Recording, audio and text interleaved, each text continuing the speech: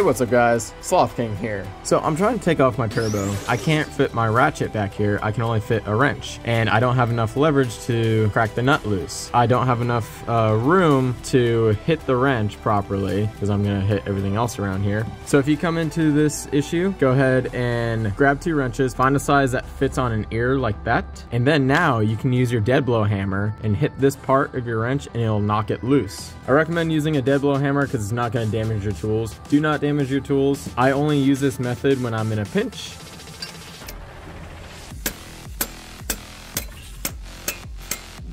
There we go. If you guys like this video, go ahead and leave a like, subscribe to see more videos like these.